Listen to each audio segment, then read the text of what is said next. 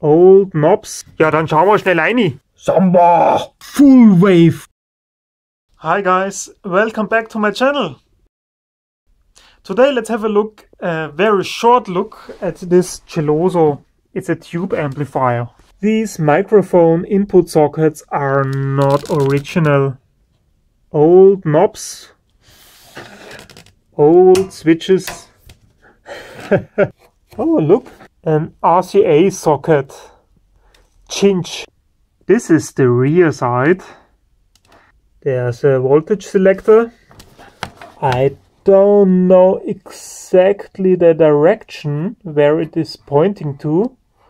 Many different speaker impedances can be matched up with this terminal here. Made in Italy. 30 watts output power to the speakers. What's underneath here? Ja, dann schauen wir schnell rein. Na, bist du deppert. Nice one. This is a typical Geloso made power transformer. You find these in this design in every Geloso type unit. This, I guess, is the unknown current DC choke.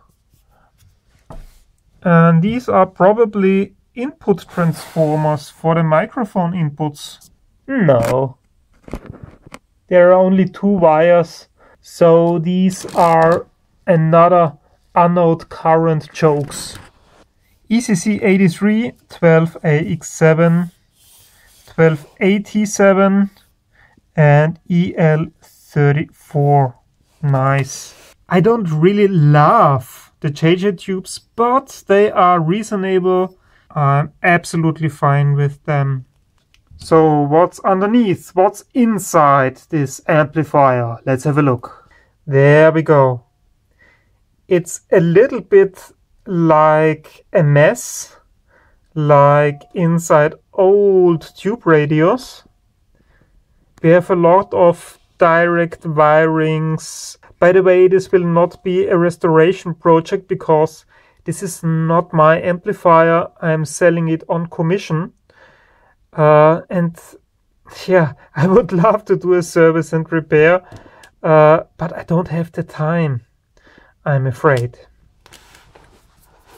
Oh no, that's bad. Someone stuck this resistor directly to an aluminum electrolyte capacitor, and of course this is bullshit. The capacitor will dry out real quick. This, I guess, is an original cap from the 1960s, 1966. Nice. What? This is without any function. Oh my goodness. Why? Anyways, you can still wire it up as you need it. And actually it is wired for 240 volts, which is correct. Is it still on? No, no. A little full wave rectifier. And another one. This one is not original, of course. The AC mains power switch. Yeah, they start to fail after a while, and you can clearly see someone already desoldered the wires underneath the power output tubes. Lots and lots of old resistors. Quite nice.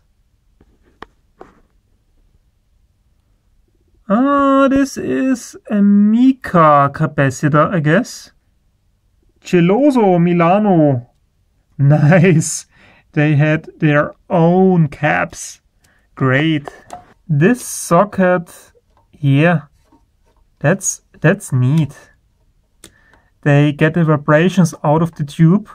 A more detailed look at the input socket modifications.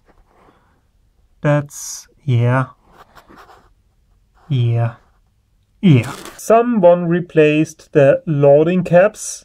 These are not original, of course. Somewhere. And Phillips caps. Grounding. More original caps made in Italy. Nice. This is the output transformer. Übertrager. Nice. Resistors. Everything fine.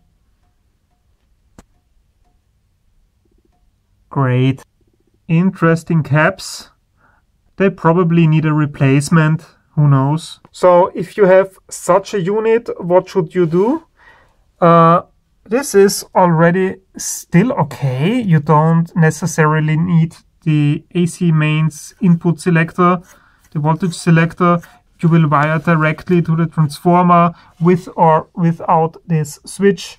You would probably replace, you would certainly replace all of these caps. Not flying around. This is not how you do it. These are already a replacement. And other than that, yeah, there's not much to do, I guess. Replace the tubes if they are faulty or don't have enough anode current anymore. So yeah, I hope you find this very interesting or kind of interesting, and I would always be very happy about a thumbs up. Great thanks to my patrons, and if you want to support me, every support helps, really. So have a nice day. Bye.